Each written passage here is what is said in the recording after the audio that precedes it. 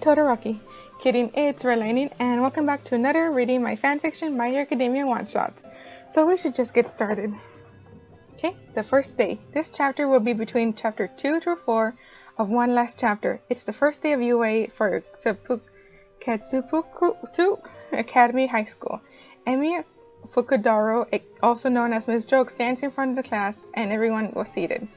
Eri got scared about the new faces and hide behind Emi's legs. Yoshindo raised his hand up. Yes, Shindo, said Emi. Miss Joke, who is that little girl hiding behind your legs? Asked Shindo. Oh, this is Eraserhead's daughter, Eri, said Emi. Hi, said Eri. Hey, Eri, I need to start class. Can you go over to that desk and draw in the coloring book, said Emi. Eri nodded and walked over to the desk and waved at Izuku Midoriya, then sat down at the desk and started coloring. Alright everyone, I know it has been a rough morning into moving the dorms and now attending UA, but don't worry, everyone here have the same goal, which is to be heroes, said Emi. Then when Miss Joke was about to say something, she was interrupted by snoring. Her and the class look over at Shota Izawa, also known as Eraserhead, sleeping on the ground in his sleeping bag. Is he always like this? asked Emi. Yes, said the class, all of Class 1A. Well, I guess that it makes sense since he is a nighttime hero, said Emi. Well, let's continue, because I know Eraser students already know each other, and my students already know each other. So I'm going to give Eraser students a paper with my student's name on it. And the name you get, will be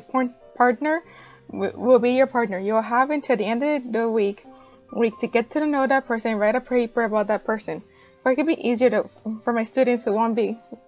My students won't be getting a paper with Eraser students' names. You will just be paired with the student who gets your name, said Emi while taking out a bag with papers of her students' names on it.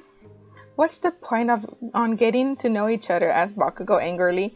Because it's important to get along with your classmates. For you can help each other in the future, said Emi. Bakugo grabbed a paper and read it and said the student's name out loud. It was not revealed all of Miss Joke's students, so I'm just going to use 2 of them for now. Izuku got a paper and read it. Yoshindo, said Izuku. Funny enough, Yoshindo was sitting next to him.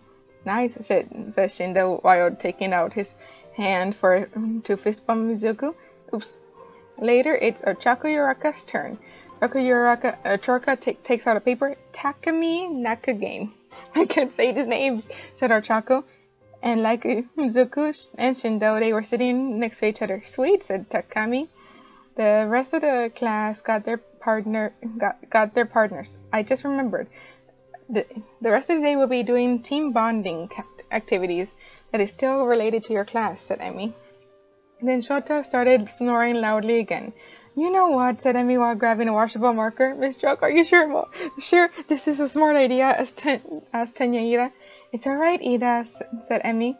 She draws cat whiskers on Shota's face and a little nose on his nose.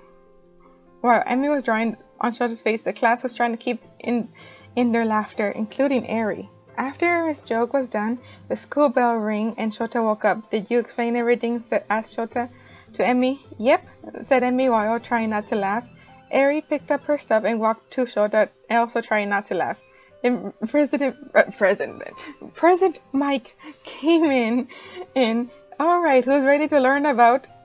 Said Mike, but he stopped himself when he saw Shota's face. Mike started laughing. What are you laughing at? Asked Shota. Have you seen yourself? Said Mike. Then the class couldn't keep it in any longer. They started laughing. Shota took out his phone and pressed the camera button and saw himself. Joke! Said Shota angrily. Well, I gotta go, said Emi while running out the door with Shota chasing after her and Eri chasing after him. Okay, now for the next chapter.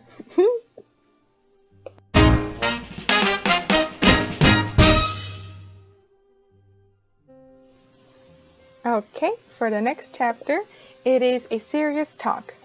Said before one last chapter, Himiko Toga was in her apartment and couldn't sleep.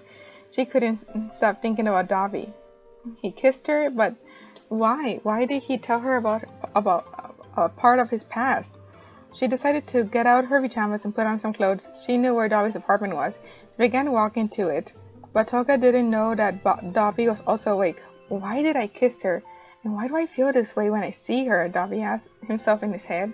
He was in his kitchen. When then he heard a knock on his door. He went to open it. He was shocked to see Toga. Toga noticed Dobby wasn't wearing a shirt and started to blush. What are you doing here, Toga? Asked Dobby. Can we talk? Asked Toga. Sure, said Dobby, while letting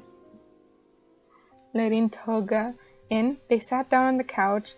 What is you wanted to talk about? Asked Dobby. Why did you kiss me and told me some parts of your life? Asked Toga.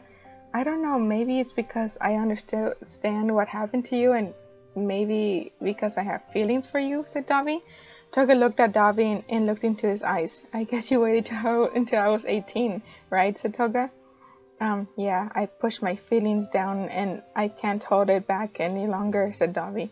Then Dobby pushed Toga onto the couch and kissed her. Of course, Toga kissed back. Then Dobby picked up Toga bridal style and carried her into his bedroom, and you can guess what happened next.